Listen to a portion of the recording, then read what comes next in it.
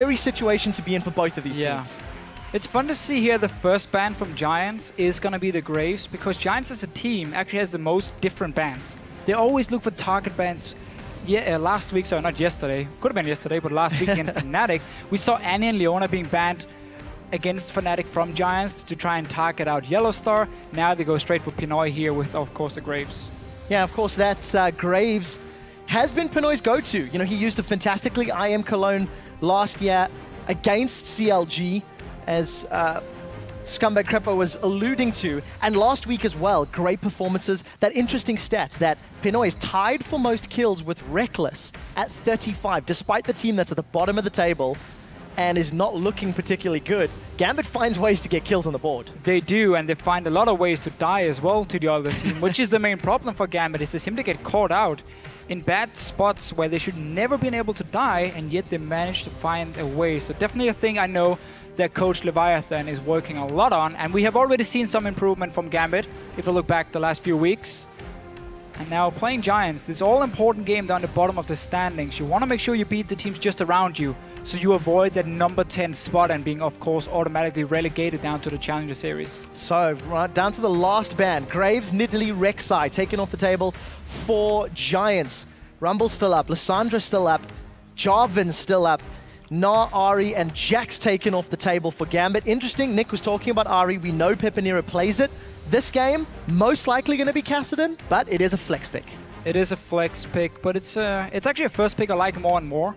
I used to think there was a lot of counters to Kassadin, but after watching 3 or 4 weeks into every single region now, we've actually seen Kassadin do really well in close to every matchup, unless he's against the likes of, let's say, a Gnar in that top lane, but he's been banned away in this game here.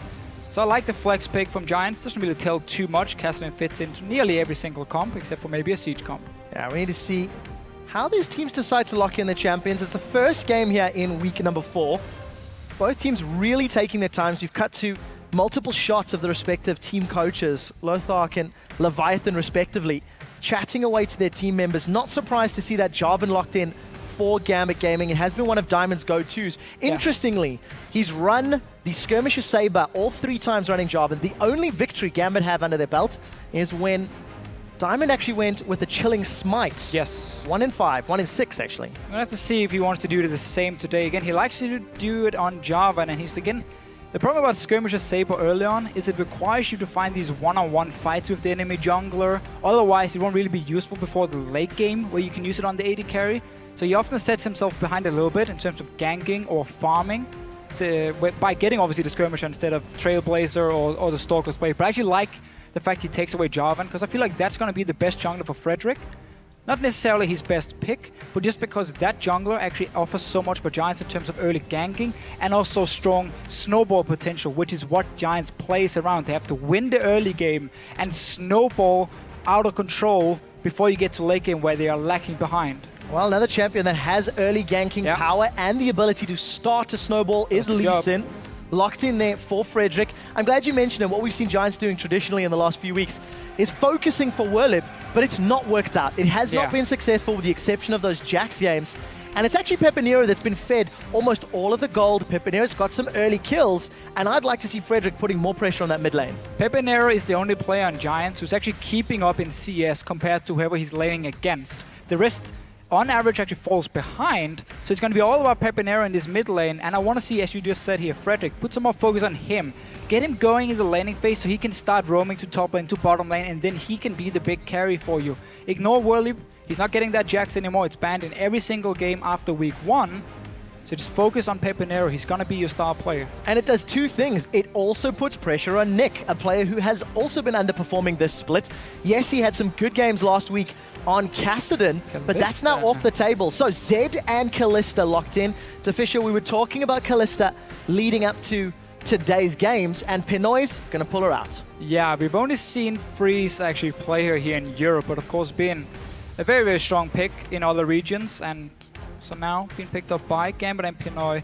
All in all, when you run Kalista Zed, your last pick here needs to have some AP damage. Otherwise, it's going to be very, very easy for Giants to itemize against you going into the late game. So I want to see if we're going to get like a Cassiopeia maybe in the top lane for Cabochard. Has been a pick for him in the past. But that would be a very squishy comp from Gambit. So we're going to have to see what they do with the last one. A lot of importance on getting those team fights going. Both Giants and Gambit ran their games relatively long last week. Gambit had a 51 and a 59-minute game respectively. And something that both of these teams have demonstrated is a fairly weak mid to late game. We'll get to that in a moment as Giants have rounded out their composition. Caitlyn plus Nami is your duo. Azir and Kassadin both can go middle or top, so some flexibility for Giants. How on earth did Azir go all the way down to the last few picks? That's such a good pick for Giants here. Again, it's the flex, as you mentioned. Also, you have some very good pushing potential actually through the Caitlyn and the Azir. We have this Caitlyn-Nami lane, which used to be the old fast pushing lane from Giants as well. So as long as this Kassadin can actually just sit and farm in the laning phase, then you can rely on the Caitlyn and Azir to group up early, just 4v1 split, and take down these towers here, because Gambit on their side, unless we get a very early Hurricane from a Kalista, they're not bringing a lot of wave clear. They're going to have, again, also to get some AP damage. I don't think it's going to be Katarina. I would assume a Cassiopeia for Cabochard in this top lane. Yeah, I do think Giants have a lot of scaling in their favor. Morgana locked in, so this is going to be in the mid lane most likely, top lane in fact, as Cabochard's going to pull out. There's your AP that you were looking for. There's the AP we were looking for, and we've actually seen Trace from GIA over in Korea play top lane Morgana a lot. I believe he's undefeated on it as well. And the trick is, if you have a one-on-one matchup, you can just push the lane from level 1 with your pool, and you just keep pushing it down to the enemy turret. You get a few hits on it, you get it lower and lower and lower, and it's so hard to gank you because you have the black shield to prevent you from getting CC'd, and then you just keep pushing the lane. In the end, the tower will be so low, you do a quick rotation up, take it, get that global gold, and obviously get into these mid-game team fights where you have now Kalista, who should have a Hurricane by that time. You have the Morgana, where she's extremely strong, and you take the fights right there, packing a lot of CC suddenly. So let's see if Gambit can pull that one off. Well-executed team fights is not something that they've been known for in the opening weeks of the Spring Split. Last week against H2K, truthfully, it was a game of throws. Both teams making massive mistakes. Gambit pushed all the way to the Nexus inside the base before getting aced, basically, and then lost the game. So Gambit cannot afford those same levels of mistakes with this composition. Especially because Giants want to go late game here. Kassadin, Azir, Caitlyn, all fantastic scaling. But their mid game is fairly weak. So I actually worry a little bit for Giants here, because normally they're only good in the early game and have terrible late game shot calling. But they have the comp now to win in the late game if they get there. Well, there's the two team comps on your screen. Let us know if you agree or disagree with Deficio. Who do you think is going to come out ahead at LOL Esports? Hashtag GIA win or hashtag GMB win. It is obviously going to be Gambit sitting with the advantage in the early game. It's Giants with the late game. No matter who wins, it's going to be a GG. Giants Gaming taking on Gambit Gaming in the first game of the day in Week 4. I do want to reiterate that Gambit have had games all split long where they've had leads, and they've also been a little uncoordinated when it comes to pushing those advantages in the mid game. It looked the same last year in Cologne, which has an event they won. But it's a long time since then, and we need to see what sort of practice Gambit have put in this last week. It's been very solo queue-like for Gambit. Again, a lot of just random individual plays, which would then get punished by the other team because they would catch you out and then just kill you. And obviously Gambit would then fall too far behind. But I want to talk about this Morgana a little bit, because typically you want to pick Morgana into the likes of maybe with a hyper carry, because your late game damage on a Morgana is somewhat unreliable. It's more about the early to mid game, and you don't really want to pick her into a Kassadin either because of his magic shield. He's actually going to be able to farm fairly easily against Cabochard, and that's also why Gambit right now he's setting up for potential lane swap. And obviously you don't want Kalista into a Caitlyn lane, especially not with a Nami. So Gambit has to lane swap in this game with such a strong bottom lane from Giants. Let's see how that lane swap plays out. Just to remind the viewers at home, we are playing on 5.2. Fizz is the only champion that's disabled, and rework Tristana is up and available for later in the day. Not going to be relevant now. Do want to highlight 2 exhausts on the side of Giants. I think that's very important to note once Nick and Pinoy start to hit those team fights and start to jump in. If Pepinero and Rydle can get them down on the respective opponents, could go a long way to helping Giants win some of those crucial objective battles. And Giants know Gambit is on the top side here with their dual lane, because they saw Eddie. He's moving down towards his blue buff. You're just trying to annoy a little bit, but you do have Smite for Frederick, so it shouldn't be a problem for Giants picking this one up. Yeah, and this is, again, Eddie has gone for the invade, has gone for the harass every single time that a lane swap has taken place. He did it last week as well. And it's just something that we see him trying often. Early level 2 for Cabochard. So going to clear out those Krugs up in the top lane. And going to back, not using his CP yet. And Giants actually failed to get a freeze down in the bottom lane because they were running into the blue buff to see if Gambit was starting there with Diamond, of course, to try and stop him, but he wasn't there. In the end, you didn't get the freeze because you went in the lane at 155, and that means Cabochard now, and this Morgana, can actually run down to the bottom lane and stand in a 1v2. Just ward up your tri-bush just behind your tower so you can see if they're moving in to try and dive you with 4 guys. Otherwise, you just sit there and you farm for yourself, and you actually see him now go in, place the first ward. He's going to spot Frederick and Werlyb, so he knows all 4 guys from Giants are on this bottom side. Well, let's see how Gambit decides to react. We just caught Nick taking a bit of punishment from Pepinero. Early advantage to Giants, using the numbers to their favor, although Diamond may want to contest this one. Smite goes out, ends up being secured by Giants. Diamond wasn't even in range. So early advantage to Giants. Frederick's going to be able to peel back and secure his own red buff.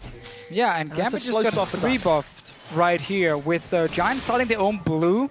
And Diamond actually taking a very greedy jungle route, clearing all the camps, the Raptor as well, before he walked over to the blue buff. Meaning for him that he won't be able to get that one. And now 3 buffs from Giants. This is typically why you see people invade on the enemy buffs in a lane swap. So in this case, it would have been Gambit invading on the blue buff of Giants to secure that one, and then you take your own red buff after. So you don't have this situation where you lose 3 buffs. It doesn't matter too much on this current patch because their jungle camps give so much XP compared to just the buff itself. But if you, let's just go a year back, it would have been devastating for Gambit. Well, for a team that's 1-5, and for Diamond, who's simply not lived up to his pedigree in 2015, let's see how he decides to bounce back. We did just catch that public poll. Some faith in Gambit, 61% to 39. And with the lane swap and the fact that Giants had all of that pressure in the jungle, it's going to allow Pinoy, Edward, and potentially Diamond to get some damage on this top turret. This may also reset the wave, so let's see how they continue to play out this lane swap. Yeah, Giants actually mistimed their back here. You want to reach that wave at the tower if you're recalling with 2 or 3 guys. In this case, you have to listen. Obviously, Nami and Kassadin already at the wave, so they actually lost out on 2.5 waves here because they recalled a bit too slow. And again, that's why obviously you send their support with your top lane to make sure he doesn't get tower dived.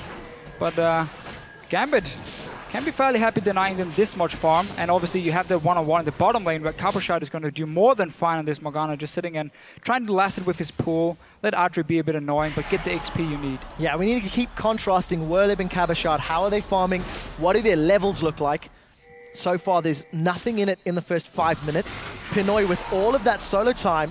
Some good damage in Adryh, but being replied back to Cabochard as well.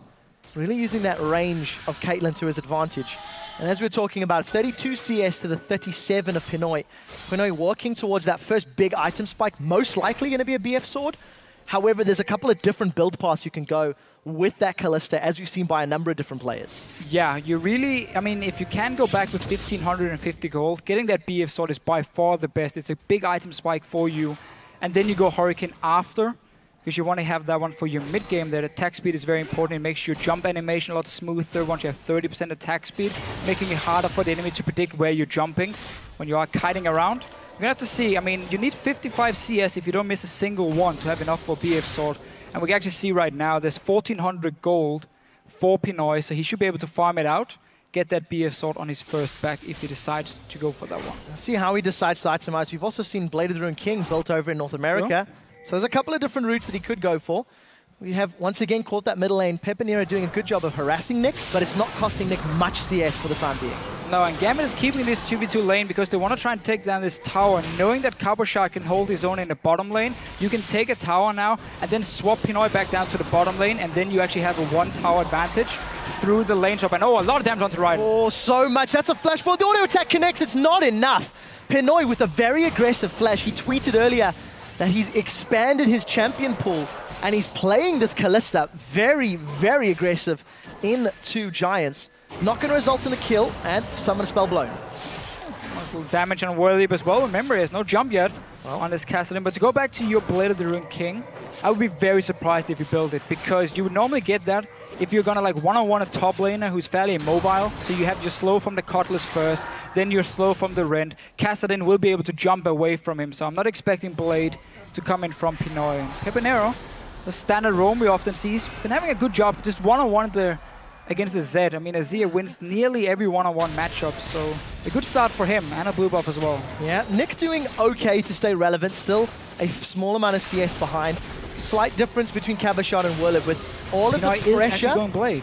All of the pressure that Pinoy and Edward were putting onto Werlyb in that top lane. You can see that Kassadin slowly trying to claw it back. Early Cutlass, I agree with you, it's a little odd, but it synergizes really well with the kit. The attack speed, it's a little bit of AD, and of course that additional kiting power against fairly mobile champions from Giants. Yeah, but that's the problem, because if you slow down a Kassadin, he laughs at you and he jumps in your face again with his ulti, so he won't care about it. And the rest of Giants' composition has a lot of kiting potential, which means it's going to be harder and harder for Pinoy to get in range with his Blade here, with the active at least, because obviously we have an Azir and a Caitlyn who's just going to stay very, very far back with their damage. I'm a little bit surprised about this one. He is staying in this one-on-one against Werlyb, which is what you do when you get Cutlass as your first item. And I guess he didn't want to flash. There were so many Rend stacks, and I'm not going to lie, I did not quite expect that pop. That was around 400 odd damage with that last auto attack. Pinoy, easy one-on-one against Werlyb. You were talking about the kiting power the Cutlass offered you? Yeah. It was demonstrated. True. I mean, a pre-level 6 Kassadin. Again, if a Werlyb, he should have been able to predict that damage, or at least close to it, and say, I'm going to play it safe here and just flash away. But actually stayed in, and now first blood for Pinoy. Should be a very early Blade then for him. Well, we'll see how quickly he can accelerate his item. Again, Pinoy really showing up in this early game. And Werlyb, more questions to be asked. Yeah. He's demonstrated he plays Jax at an LCS winning level, but he's been unable to really impress amongst the rest of the games. And a lot of pressure on him, but let's also be fair. Kassadin is always going to scale and is always going to be relevant the longer this game goes. Gambit, only 200 gold in the lead, but they've got an aggregate CS advantage, I think, if you still no level 6 for Werlyb, and Diamond is here now, forcing him back again. And this basically explains the Cutlass for Gambit or the Blade, because they want to keep Pinoy in a one-on-one situation, and he gets a big XP advantage. Obviously, while Cabochard is just sitting with Eddie in the bottom lane and has no problems farming. So they're simply doing this to shut down the Kassadin. Not putting this Morgana. We talked about how Morgana into Kassadin, it's very hard to deny Kassadin farm with his magic shield and your lack of overall damage then from the Morgana. So that's why they're doing this Blade of the Ruined King first and keeping Pinoy to this one-on-one Werlyb, who is now level 6. So he shouldn't die again. And we might see a bit of a fight here. Frederick and Diamond both towards the top lane. And the other thing that we didn't take note of is the fact that Pinoy, for the longest time, has not had the support of Edward, so not going to get that bonus damage from Sentinel on the W, because of course Edward has been chilling out and roaming around just a little around the map. Pinoy also maxing the Rend, so trying to get those stacks up as quickly as possible. Let's see if Frederick can make something happen. Riftwalk available for Werlyb. No flash for Pinoy. How patient is Frederick going to be? Have to wait a little bit still before this wave is pushed all the way down. Remember, Pinoy doesn't have any help up in this lane because Diamond already left, and now they're going in him. Oh, they're in trouble. Sonic Wave kicks the flash, the hop, the kickback is to safety. And the Frederick's in trouble. Rend will give him a kill. And the Dark Binding also connects to Werlyb. I don't think it's going to be enough just yet. Flash away. Riftwalk should be up in a moment or two. There is a flash available for Diamond if he wants to go in. There's the flash, the flag, the drag. Werlyb's up. He's going to get taken down. Dark Binding goes wide. Nick gets in range, but not enough for an assist. And Gambit, 2 more kills on the board. Now Nick with an overextension. Takes some damage, but he's just fine. Yeah, big place in the top lane here. Not sure what happened for Werlyb. He went in, the force pulls went the other way for him. So he didn't actually manage to connect the slow. And then Pinoy managed to jump away. And obviously he just get kicked back into his own turret. Killing Frederick under this. This is sitting again. So notice how Werlyb goes in. Force pulls goes the wrong way. This can happen if you smart cast actually. And now Pinoy obviously under the turret with Frederick. Going way too aggressive, one too slow, actually missed. And obviously Cabochard coming in with the teleport. Gambit turning it around. And we talk about how Giants have to win the early game. It's not looking good right now. No, but they do have some scaling headroom. Let's see what sort of map presence Gambit can put down. Red buff picked up for Pinoy. He's behind on CS, but a 12-minute Blade of the Rune King, that's a great pickup. It is for sure, and yeah, as you said here, Giants, they have the scaling comp. Late game, they're going to be great with Azir, with Caitlyn and Kassadin, had it been on any other team but Giants. Because again, the late game shot calling we have seen, it's been the biggest problem for them against Rocket. That's why they ended up losing it. And I really want to see if they've improved it now. A week more of practice. I mean, the more you play against these LCS teams when you come from the Challenger Series, the more you learn every single week how you get punished for mistakes and how to adapt to it here. So I really want to see how Giants can play the late game if they get to that point, because they have to come for it. You're talking about adapting. Giants last week against Fnatic were able to predict Reignover's Rengar ganks. The first 2 or 3, and they countered them relatively effectively. But Gambit this week, they've pulled out the top lane Morgana. They pulled out Kalista for the first time, and I think they've caught Giants somewhat off guard. So Dragon's going to be started by Gambit. 13 minutes on the clock. Very easily secured. Oh, pulled the Edward gets thrown in with Fate's Call, flash from Adryh.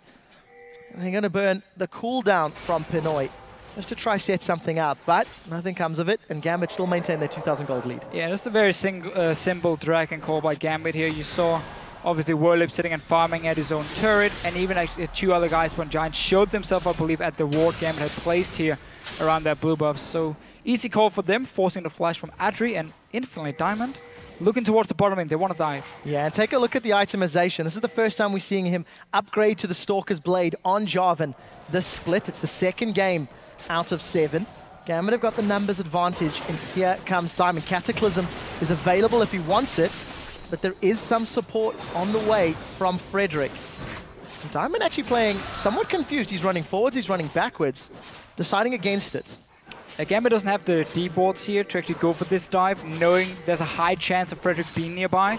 So unless they took the current wards they have just inside the jungle of Giants and moved them further in, then they couldn't go for this dive here. So smart enough, they're just waiting around, see if Freddy showed himself anywhere. Let's say he showed him around the mid lane, then they could have gone for it, and that's why you saw the hesitation. So smart enough as well, backing away. We know Pinoy can handle himself with this blade, and 2 kills this early on. Take a look at the items completed for Gambit already. Hourglass for Cabochard's Morgana. Blade for Pinoy, getting closer for Nick as well. So there's some very scary items completed already. And there's a smart little trick by Pinoy here. You saw the Rend stacks onto Adryh, but he ran out of range. So Pinoy just hit a minion instead next to him, and then he popped the Rend, because it actually has slightly longer range, the damage you take, than the activation range from Pinoy here. So smart enough, getting a bit of poke, and a tower as well for Gambit. Let's see what Eddie can do. Flash, Death Sentence connects, he predicts Adryh's movement. The box goes down and Adryh's caught out of place. A relatively easy kill for Pinoy and Edward. And just to quickly mention, those Caitlyn eyes from the trap stuck on Pinoy. It is just an observer-related bug. We will get that resolved in a moment or two. 3,000 gold in favor of Gambit, 4 kills to 0. This is a very strong early game, and it's been carried by individual performances. Crepo said it on the analyst desk. Pinoy, an AD carry who's mechanically good with potential, he's really showing up in this game. Yeah, especially that gank 2v1 where he managed to get a kill on Frederick was huge for him, and obviously the one-on-one kill with this Cutlass first item, but now we're going to see a fight here. Face check from Rydle. No, he actually had a wall placed. They're going for it. Well, the double bubble connects. Pinoy forced to flash away. The wall knocks him back. Edward gets thrown from Fate's Call. Lantern tries to get Pinoy out to safety. It's not going to be enough. First kill on the board for Giants as they turn their attention to Edward. And the Riftwalk from Werlyb. They continue to chase him down to 100 hit points. Death Sentence connects. It's not going to be enough, and that's a kill on the board for a Kassadin that was shut down early. Overconfidence from Pinoy and Edward. Yeah, and this really is, again, the Gambit thing. The problem they've had the last few weeks is they do so many things correct and it looks great, and then we have these random things where they just end up dying. Eddie and Pinoy, they walked through the jungle while Diamond was far away. Even Nick was far away. He wasn't even in the mid lane at the time, so there was no backup. And because Giants had already placed a good defensive pink ward, they saw it, Rydle set it up beautifully, and then Giants pick up 2 kills, and suddenly getting a kill on you, Azir, will really help him, and this is all they need. Slowly claw your way back in here, get to that late game point. We even see Adryh's blade for Adryh, so he's trying to rush towards the 2-item spike on the Caitlyn here, where he can become relevant again. And Giants are not done yet. Yeah, you've got this really interesting sort of change. CS advantage for Adryh, despite the fact that Pinoy's been under pressure and applying pressure, is falling behind. We'll get to that in a second. Here's the replay. Look at the minimap here. Diamond is at his own red buff, and the rest of Gambit is in their base. And then Pinoy, Eddie walks in by themselves. Nice little deny here from the wall. Pepinero onto the lantern of Eddie, and then just 2 kills from Giants. Nice little setup by them, but also just too aggressive by Gambit. Yeah, simply did not have the vision to make that play, and they get punished for it. Gambit now pushing in the middle wave. Look at Nick. Split pushing the side lane up in the top, and Cabochard actually pushing on the bottom. Frederick doesn't connect with the Sonic Wave, so Diamond with an easy escape. And look at the CS differences is what I was touching to just before the replay. Cabochard with a strong 40 CS advantage. Adryh, a very small lead, but of course, Pinoy with those 3 kills to his name is obviously going to be in a very comfortable position. Second item, Hurricane. So if memory serves, it's the same build that Doublelift had 2 weeks ago, but I'm not 100% confident on that. Pepinero forced to flash out of the Soul Shackles, going to continue to play aggressive. Here comes Frederick. Sonic Wave connects. Hourglass still up for Cabochard. Is he going to use it? No. All too easy. And again, overextending. Yeah, 1 ward placed in the jungle, not even very far in, so he has no chance of actually seeing who's coming down to the bottom lane. Another kill now for Giants, but tower did go down because Pinoy is so strong on this Kalista.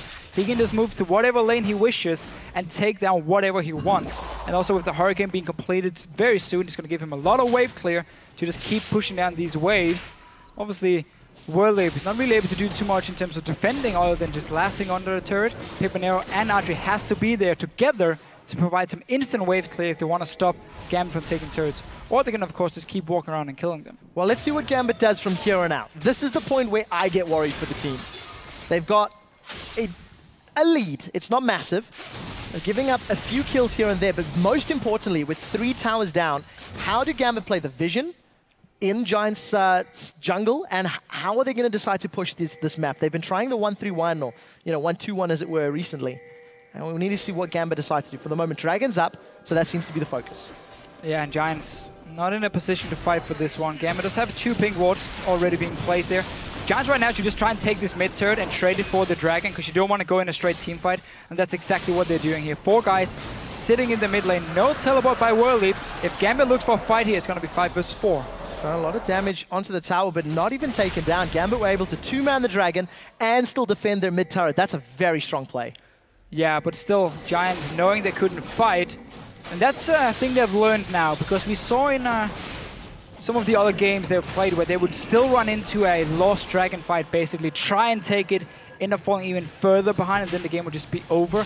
Here they tried to take the mid turret, and now they go straight to top lane here. What they could have done instead was send just 1 guy mid lane, let's say to Caitlyn, and put the rest of the guys to the top lane, fast push it in, and try and get this tower down. They're still going for it now, but now Gambit has the time to actually regroup and come up and defend it. Well, let's see what happens. We did see Ace in the hole catching onto Pinoy. He's decided to go aggressive. Pepinero as well as Adryh able to pick up the kill. Top lane is defended. Bubble does not connect. Now let's see what Gambit can do. They've got a numbers advantage top. They've caught the Dark Binding. Werlyb just gets melted. Gambit reply. That's 1 for 1. And they defend the top turret while Pinoy got a lot of damage on that inner turret on the bottom. That's down to below half.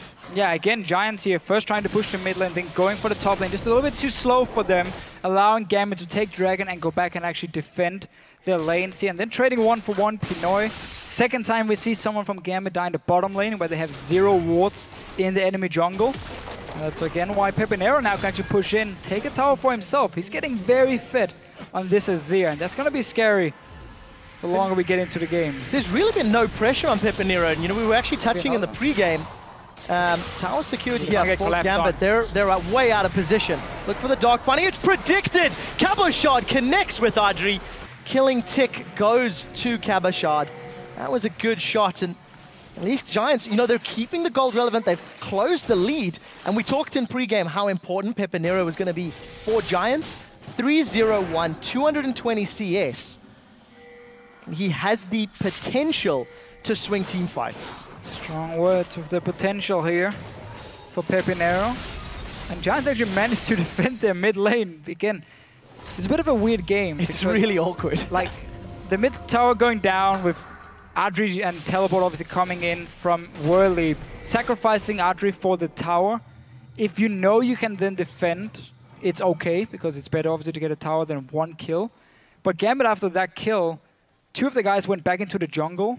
Nick went down to the bottom lane to start pushing in. Instead of just going 5 mid, with Adryh being dead, that's most of the wave clear from Giants, at least the instant one. Try and force down that tower here, push your lead. You had no reason to not punish Giants for making a very greedy play in the mid lane. Well, unfortunately, Gambit may not always be aware of when they can push their lead.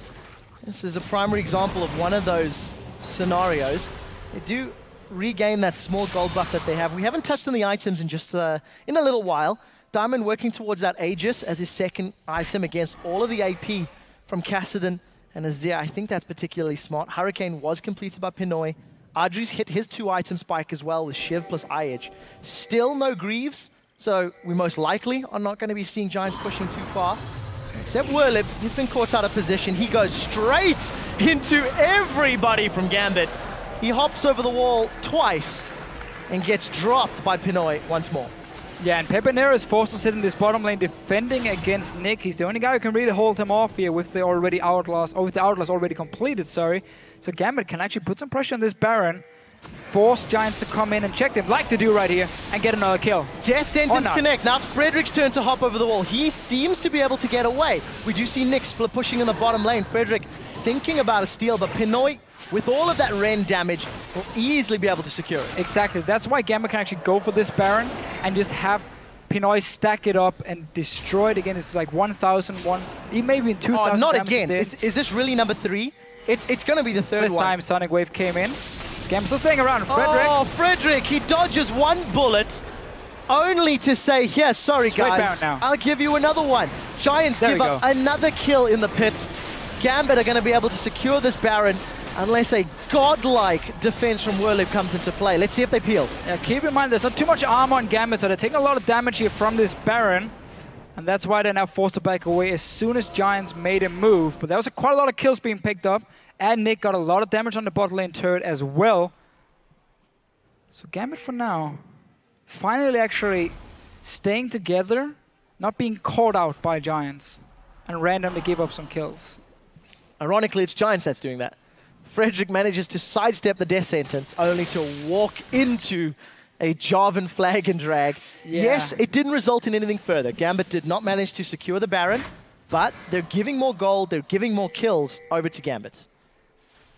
It was a bit of a tough situation. You almost had to do it. I mean, you need to go and see if they're starting it, because again, you know that Kalista can use her rend on it and just destroy it in the very end if she's just left to hit it here. So he actually made the right call.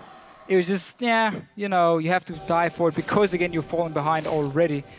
And actually, look at the side of Giants. No boots, as you mentioned earlier, for the Caitlyn. No boots on Azir either. So not looking towards any mobility. Just want to rush straight for their items, the core items. Want to try and like get to this 3-item spike on both the carries before they put any focus on mobility. So it means, in a potential team fight, Cabochard, if he flashes onto them, he'll be able to follow them with his ulti very, very easily. And just stun them, win the fight for Gambit. Yeah, and Gambit are 1 dragon buff away from the mobility. That's also going to give them more tools. But we knew Giants were looking to late game. We knew Giants were looking to scale.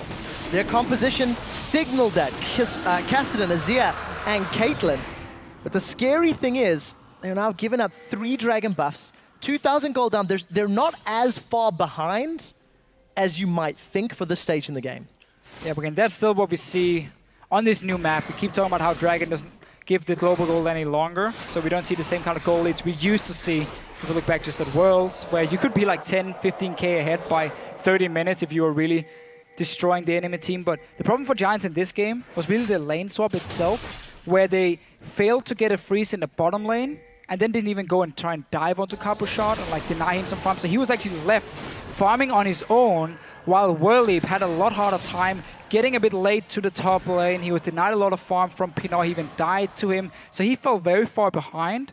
And you kind of lost the whole Caitlyn advantage, because when you play Caitlyn, you have to win the laning phase. That's why she's so strong. And then obviously the late game points. So because the lane swap was swapped around and Gambit actually won it, it really meant that Caitlyn pick didn't pay off, at least not for now. And obviously the Kassadin got set further behind than he should have. So we need to see how Giants play this late game. You've touched on the early game, the laning phase, and we've touched on the fact that Gambit maintain a lead.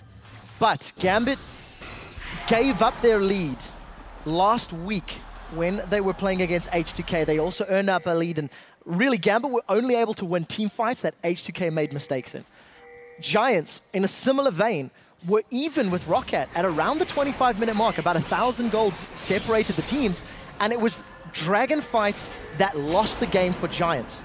We've hit this point where one cataclysmic battle will determine a Baron, will determine inner turrets, and all of that map pressure. So no room for error for either of these teams. No rooms at all, especially again, because you're playing to avoid the last place in the LCS. Giants obviously been losing 4 games in a row now. Slowly MYM and Gambit getting closer and closer, 1-on-5 both teams. It's going to be huge for Gambit to take this win here. And again, still no boots for Adryh. Going for another beef so again, he wants that 3-item spike before he goes into any mobility, because that's where he can start become strong and actually useful in team fights. Yeah, and interesting to see that it's a BF sword instead of the likes of a Last Whisper. Albeit there's not a massive amount of armor along the Gambit side. This is fine, yeah. Fairly smart itemization. Going BT, and that's good. Giants still happy to farm, still happy to play slow. I do want to echo the sentiment you just mentioned, Deficio. If Giants lose this game, they will be tied with Gambit at 2 wins and 5 losses down at the bottom of the table. But we're a long way away from that. Both teams playing very passive, playing very safe. Nick toying with the idea of a rush. Keep in mind Hourglass and a fully stacked rod for Werlyb. Tools are there for Werlyb to survive, and he's got Flash. Let's see what Nick can do. I think he's 3 levels above him, so he's just going to go in first. Notice what Nick did here. He didn't pop his ulti instantly. He went in with a few auto attacks. You can even use your blade active, and then you can force Werlyb to either use his Hourglass too early and then ult him after, or just force him to flash away like Nick did here for himself. I'm looking at the build here from Cabochard, and he's going like full AP, so full mid-game snowball. I want as much damage as possible. So he's actually sacrificing cooldown reduction, which you normally see as a very, very strong stat on Morgana, because the more bindings you can land in a fight here. Obviously, the Black Shield coming in as well, going to be huge on Pinoy to just make him unkillable for Giants. So sacrificing the cooldown reduction to go for as much AP as possible on the Morgana here. Wouldn't be surprised to see some cooldown reduction coming in later, though, from Cabochard. So the option is available. You see, as we've mentioned, still no boots for Adryh, no upgrade for Pepinero. Playing the farm game, they're falling slightly further behind, 3,000 gold. Dragon's going to be up in 2 minutes. Vision, sorely lacking actually for Gambit. They don't really have deep wards in Giants jungle to play aggressively. And it just feels like Gambit are happy to keep biding their time until the next objective. I think Gambit realized they were being caught out a bit too much and said, we already have all the dragons. We have the goal lead. We can just wait for this 5th dragon. It's not going to be too much time for Giants to scale up, and that's why they're just staying back and playing it extremely safe.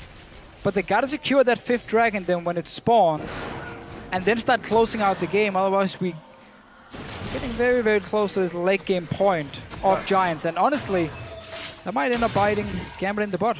So teleport is available for Werlyb. He's in the bottom lane. Gambit have got positioning to get some damage on this inner turret, but Giants have actually managed to make it back in time. You see the locket thrown down there from Diamond, and Nick, he's backed away. So a few auto attacks from Gambit.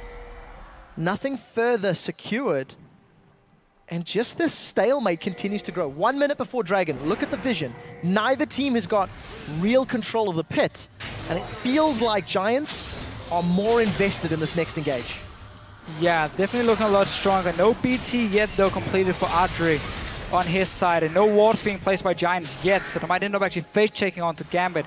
What we can do, if you are this far behind and you don't feel like you have to fight yet, because getting the 4th dragon, yes, okay, you have the ticking time bomb thing, but you can still wait for next one.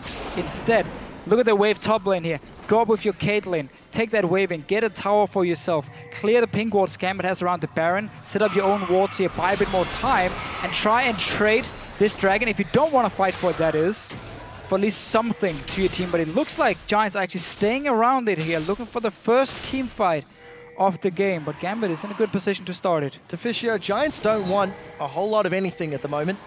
They have been playing so reactive and so defensive over the last few minutes. Still no boots. 2,000 gold unspent for Adryh. I don't know about this fight. It's against a Smite and a Rend. Pinoy keeps stacking up those arrows. is going to be available. Rydle caught up by the Dark Binding. Tidal Wave thrown down. It's just going to be sidestepped by Gambit. I don't know why you tried to steal that, Frederick. He's looking to escape. Flashes over the wall. He's going to safeguard away.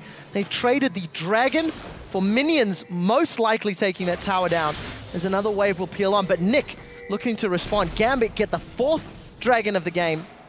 Should be able to trade 1 tower for 1 in this scenario. So we'll get 1 tower at least for Giants here.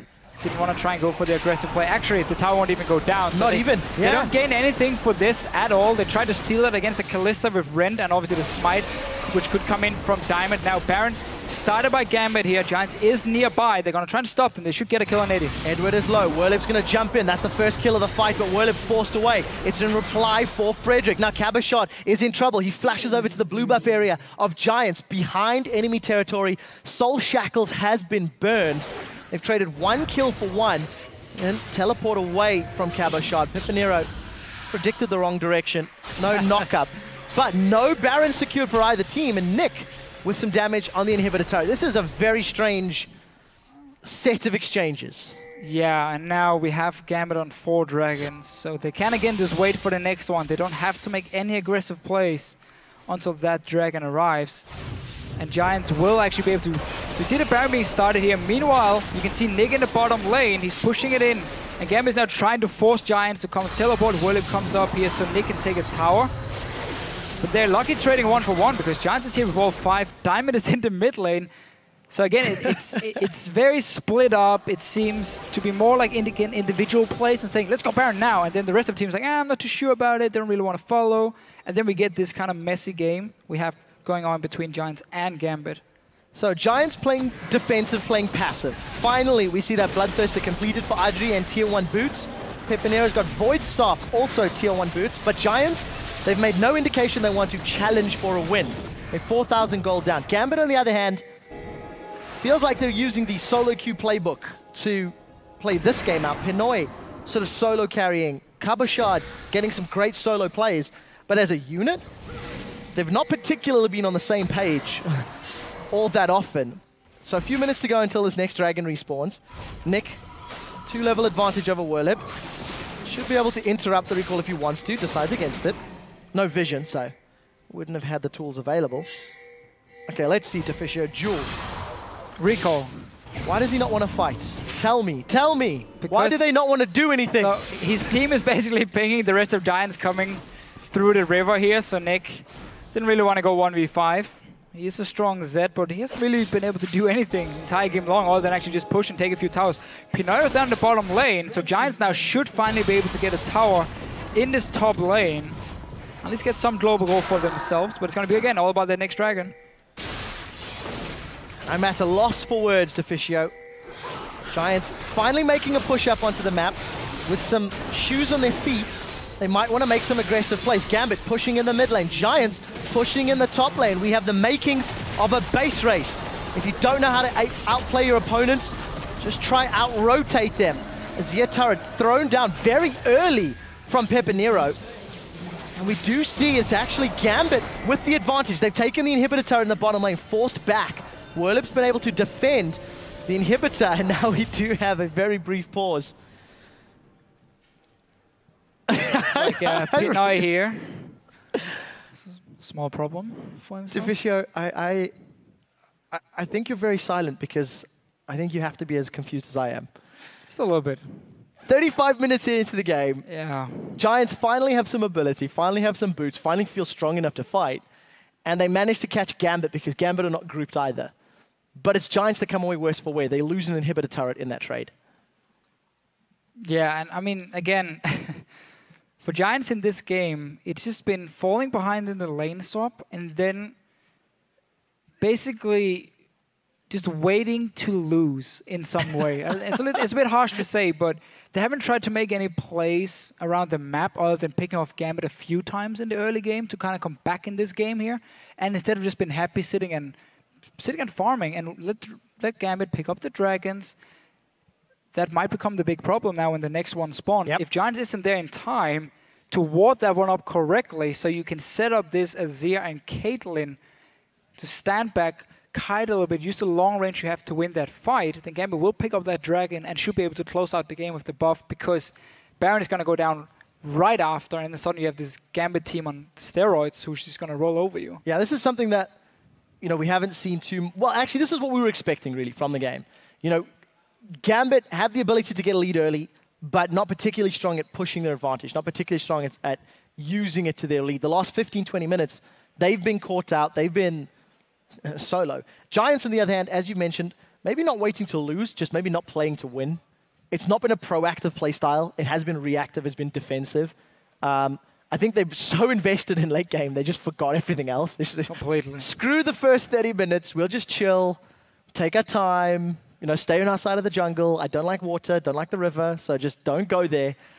And that's how we find ourselves. The worst thing is, it might actually end up working for them. Because now we are the late game. Yep. As long as they can win that next dragon fight, it might actually end up being okay for Giants. And we're going to have this situation where a team should have been able to close out 5, 10 minutes ago maybe, at least so push it even harder. And they haven't. They're just the dragon fight caught out. The dragon fight that cost Giants last week against Roccat was around 25, 26 minutes. Yeah. This time it might be 37, 38 minutes, but it's going to be a similar scenario. One big team fight, and with exposed bases now, you know, one down to inhibitor turret, one exposed inhibitor, it's scary. You can see on the scoreboard just below you, 2 upgraded greater stealth totems. We've not seen too many of them, despite the fact that I think we were maybe, you know, we thought we might see more of them once they were patched in 5.2. Wards available for Gambit, but they're not using it effectively. I mean, all they've been doing for the last... I mean, what they've been doing for the last 5 minutes around Baron has been okay, because they've been like baiting out the Baron, got a few kills from it. The problem is as soon as Giants were like, okay, we're just not going to care, we're just going to go in and like just slowly push away, Gambit just completely gave it up, went back to their own base. So yeah, they haven't been using their wards correctly. We've seen many, many times where Gambit were pushing a side lane, didn't have a single ward in the enemy jungle, again got caught out and died, delayed everything. It's the exact same thing we saw last week from them. I'm surprised, because it should be easy enough as a team just to have your mindset saying, okay, buy more wards, we have to play more careful, we have to again get on these deep wards when we have the lead, so we don't end up falling behind, or at least delaying the game for such a long time. All right, so guys, the refs are on stage, are busy investigating a problem with Pinoy regarding some damage dealt in-game. His client is busy being restarted, so while they're investigating that, we'll keep chatting about the game just a little bit. I think everybody's feeling the awkwardness a little bit, the patient, the passive play. And I think it is also a testament of where these teams find themselves in the table. They're both down, you know, potentially being in that position where they are number 10. You know, number 10th team auto-relegated at the end of the split. And next week is the halfway point. Next week, at the end of Thursday, 50% of the games have been played.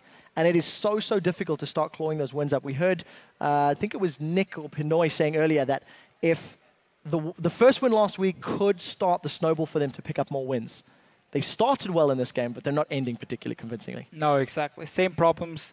Still slight improvement from Gambit compared to week 1, week 2. So we have seen their success from Leviathan, the coach coming in. Obviously, used to be the Alliance coach last year. So slowly, but it's not there yet. I mean, it's far from good enough from what we expect from a team like Gambit. And it's fun because this is actually the way they won IM Cologne. Same kind of style, just random team fights everywhere, no wards. We even had 2 games against CLG where they got to like 55 minutes. They won one of them through a base race with a Jax, and the other one they lost because Doublelift was just unkillable. So they've been here before, going full late game and be weaker and still try and pull it out. And that's again why I'm surprised as a team. You don't go back and say, what are we doing wrong? Why can't we close the game here? Yes, okay, they have the dragons. And we might end up sitting here saying, well, Gambit won, they got 5 dragons, that was great. Yeah, but Gambit lost to Copenhagen Wolves because of bad late game calls. Very true. So there needs to be some learning. There needs to be a point where, you know, last week they were in the base of the Copenhagen Wolves and said, we'll stick around, we'll keep pushing. Wolves respawned, killed them, and then the Wolves went on to win the game. You know, there was a 59-minute match. We're at 35 minutes in this one.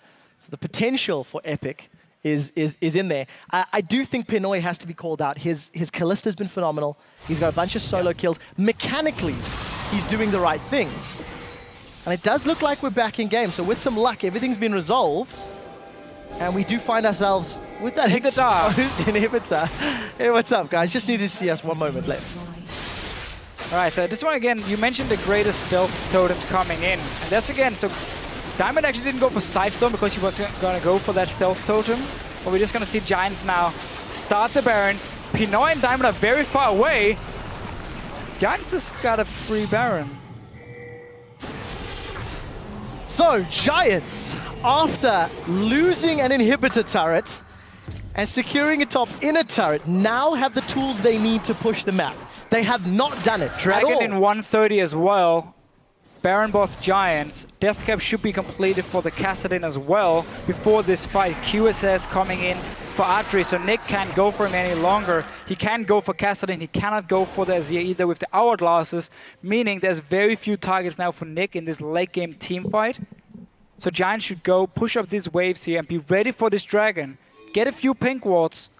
Sell that Dorn's Blade as well on your AD carry. You're going to need that pink ward now for this next Dragon team fight. Get the vision around it and take that Dragon away from Gambit, and suddenly you're actually looking like you're going to win this game. So, Deficio with Baron buff, and you said that very passive, not playing to win, but playing to not lose. Let's see if it's going to be enough for Giants to take on Gambit. 1 minute, less than a minute before that Dragon spawns.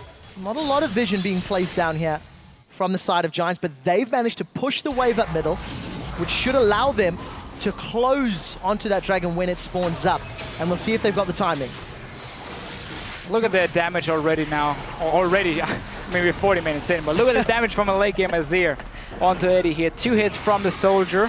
Oh, whoa, Pinoy as well dropping down. Pinoy zoned away. He does have Bloodthirster, but not a lot of minions to heal off. And with that Baron buffed Siege minion, Giants are going to take another turret. This is the second inner turret in a few minutes. And they're going to get their first touch of the Dragon. Look at Diamond here.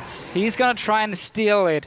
There's 1 pink ward for Rydle to try and deny vision in the Dragon Pit itself from Diamond here. But he can obviously put down the flag and then try and jump in to take it. He's going in. Oh, he didn't get it. Does not manage to pick it up. Flashes out of the pit. Now we see Diamond is out of position if Giants were to push down a turret. Frederick chasing onto Diamond. He follows after the flag and drag. Manages to get the slow out from the Tempest and the Cripple. But now it's Giants that are split up. They're pushing the bottom wave. Massive amount of Gambit minions, both top and bottom lane, pushing towards Giants. And Giants using the last minutes of their Baron buff to make a play.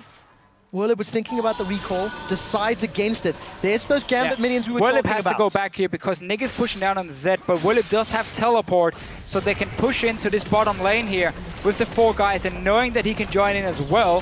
He's back in the base now, defending it, but Nick will be able to get a tower to go with the minions. And now, Giants pushing up. You got the 6% AP and AD, and you denied the 5th Dragon from Gambit, the one they've been waiting for all game long. Baron buff is about to time out. But the value of that Dragon at 40 minutes, the first Dragon, is so much greater. 6% of what you've accrued over the entirety of the match. Giants up with a chance. Pepinero did throw down that Sun Disc Tower. He's done it actually very early. Both times he's casted on those inner turrets. Giants still a small amount of gold down, but unable to crack the inhibitor turrets of Gambit. Yeah, and really one of the big problems for Gambit in this game here is also, again, you mentioned how they had the greatest stealth totems, didn't have the greater vision totem, there was not enough focus on the pink wards. Eddie doesn't even have Oracle Lens yet, despite Gambit staying around that Baron for such a long time trying to bait it simply. Didn't have enough tools to deny vision from Giants, and therefore they could never actually pick it up for free or get a big team fight going on. And that's, again, bought time for Giants. We're at the late game stage now. The Caitlyn suddenly is useful after her failed laning phase due to the lane swap, and obviously the Azir has been a big deal entire game long from Pepinero, and he's looking great now. Yeah, but it doesn't matter if you have something useful if you don't use it. You know, Giants, they now have all of the tools. They had the Baron buff, they took turrets, they took a Dragon. Giants have the good vision in the defensive side of Gambit, but how do they start a fight? Gambit is trying to set up a small trap here. If Giants went for the bottom lane wave, Gambit would just run straight down to the base, take inhibitor, and obviously try and push up the top wave as well. Decide now to go back because Giants didn't bite and run straight to this bottom lane. And that's going to be so much about these late game wards coming in because people start max out their items, so they can't buy as many wards as you can in the early game. And obviously there's only a sidestone for Frederick, none for Diamond here, so he's completely relying on that stealth totem for his wards. We need to see how Diamond uses it. I don't think they've done a whole lot, still sitting on a health potion for Diamond. He just bought 2 health potions. Deficio, I know you love the 40-minute health pots instead of wards. It is one of your favorite strategies all the time. That's sustained, man. It's I know Kremble loves this too on the atmosphere. So, unable to push further. Giants, Rylai's Crystal Scepter now picked up for Pepinero. No additional attack speed in his Azir build, which is what we've seen from many other regions. Going to be looking straight for that AP damage, for some burst up front as opposed to multiple auto attacks. And Giants, they need to make a play. Giants need to push their advantage. Use the scaling to their favor. They've hit massive, massive item, spikes and build plateaus, but they haven't made a play as a unit. Gambit have been scattered, but proactive, and Giants still super defensive. Maybe it's going to need 5 dragons for Giants. Yeah, well, the last 5 minutes at least for Giants have actually been pretty good. Getting their first dragon, getting the Baron, obviously they cleared out all the outer turrets from Gambit as well. Still risky because you have the 4 dragons on Gambit, so you can never afford giving up a dragon. You can't trade it for the Baron, etc. But I like what Giants is doing now. Set up around it here. You have a lot of ping wards placed already. Oracle Lens already completed for Rydle as well. Force Gambit into a 5 versus 5 team fight where you control the area, you control the ground. And then just see how Nick tries to go for a target and laugh at him when you QSS or outlast it and he won't be able to pick up a kill. But we're going to have to see though how Giants actually want to lock down Pinoy. Because there's no real hard CC straight onto him. You should never be able to land a bubble onto a Kalista. So that's also why the Rylai is coming in, obviously, from Pepinero, trying to get some slows on him with the Kassadin and see if you can kill him. I really want to see how Giants handle Vision and Baron and Dragon buff. With the fact that Gambit, 5 dragons, and that's nearly a game-ending buff. Or if Giants get their second dragon, but Gambit get a Baron, that could also be the tools that they need. Giants may have the opportunity to flank Gambit. Gambit are committing to this one. They're pushing down the lane. Ace in the hole is going to shred Edward's HP. Gambit a little split. Diamond not with his team. He's on the sidelines, looking to get a good Cataclysm. The inhibitor is secured from Gambit. This is going to allow them some pressure on the map. And still unable to find a fight. Werlyb gets the force pulse down. Gambit on the retreat. Damage put down. Giants still looking to find a way to engage, and it simply does not happen. Oh. Gambit take them on a tour of their own base and knock down the inhibitor while en route. Yeah, smart move here. They're in mobile comp from Gambit and no hard engage obviously from Giants here, so they couldn't actually start the fight.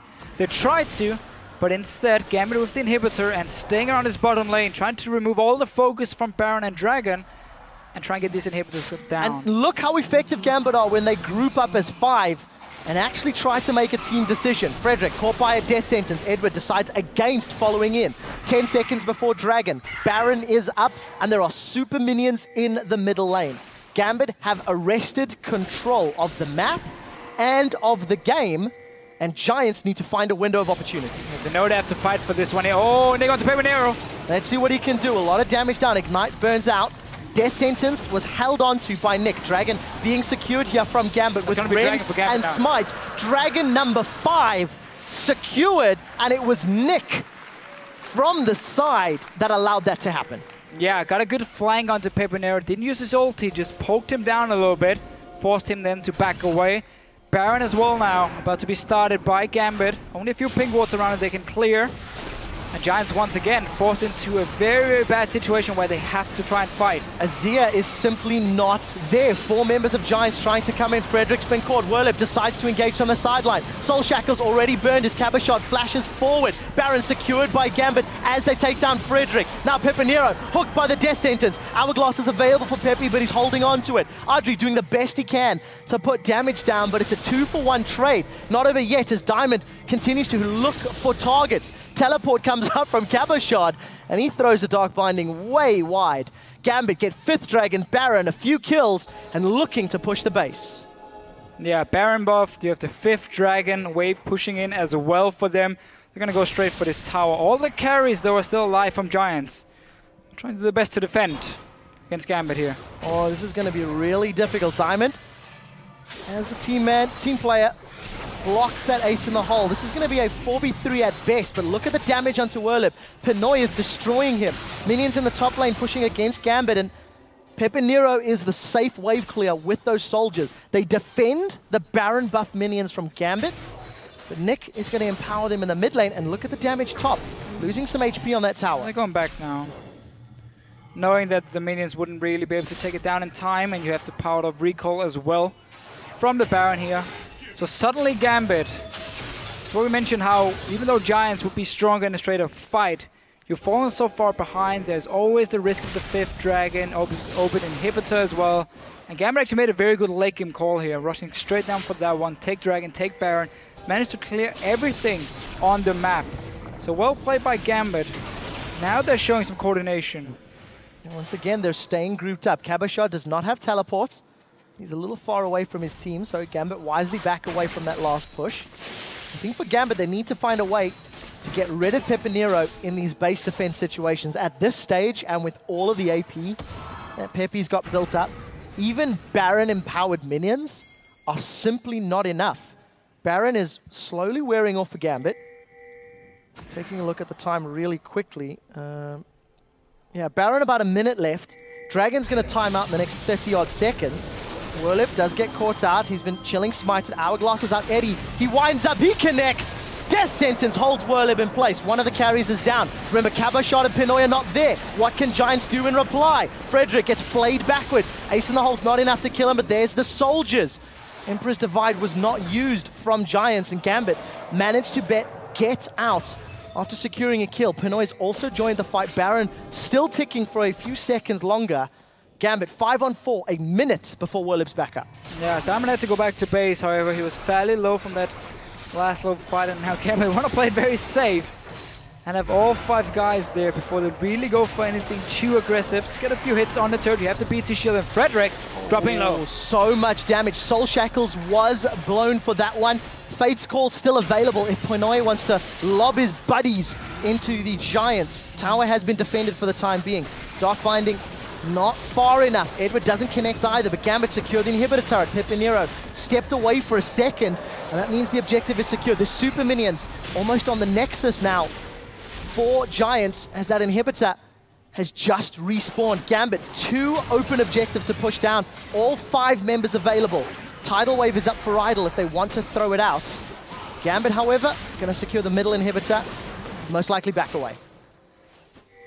Again, can make some better calls here in the late game. Can also go for the next dragon once it actually spawns. But the side waves pushing. And suddenly Giants getting denied that potential team fight they really wanted here in the late game. But remember, they don't have any real engage on their side. I mean, it's going to be about Werlyb jumping in, landing a slow, and that's how you're looking to start a fight.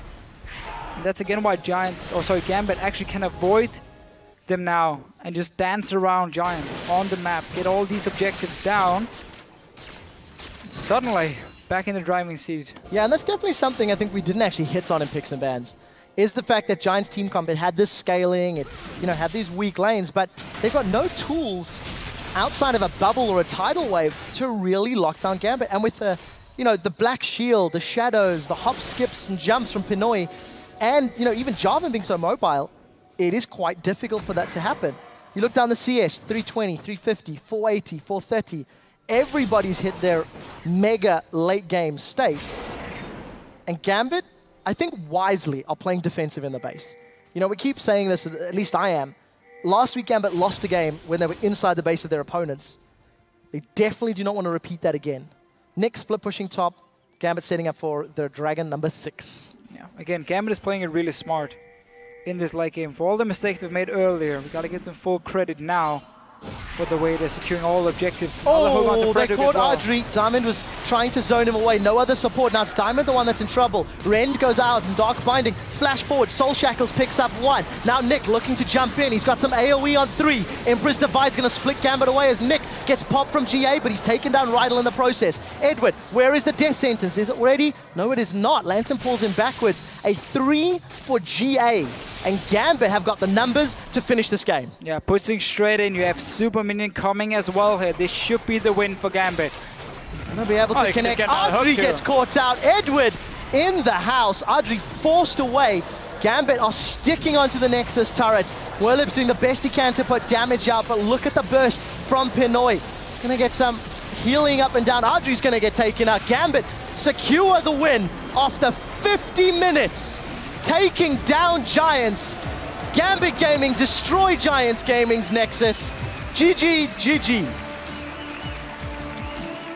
Yeah, good win for Gambit here. Very important for them as a team. We're now tied with Giants in the standings. 2 and 4, 2 wins, 4 losses. Actually, 2 wins and 5 losses, we should probably say instead, as we are now on to week 4 of the LCS. Yeah, I want to also just touch on the standings. That's a 5-game losing streak that Giants have now suffered. Smiles all around, actually, from the players. The Giants have now mirrored Gambit's losing streak at the beginning of the split. They're both down at the bottom of the table. The intro to the show was talking about streaks, winning streaks, losing streaks. Gambit now have 2 games on their streak, but the big pressure's on Giants. They weren't playing bad, but they weren't playing proactive. You know, there's very little you can point to other than that Baron play that you can say Giants were really going into Gambit, was really pushing Gambit and pushing Giants' limits. That's true. Again, they fell very far behind from lane swap the early game. And then despite them actually getting to a late game and getting a lot of picks onto Gambit, because they had an open inhibitor, because there was 4 dragons for Gambit, there are so many ways for them to still lose the game, despite them actually looking very, very good suddenly after picking up that Baron. And that's what Gambit played around, and that's why we have to give them credit for the late game decisions, how they actually avoided the team fights, got the right objectives, and ended up winning the game. But you have to, I mean, we have to again look at the early to mid-game where there were too many mistakes for both the teams. Yeah. And that's just how it is. But for now, Gambit can look at it and say we secured a win. It wasn't pretty, but we have a win, and that's the important part. We can then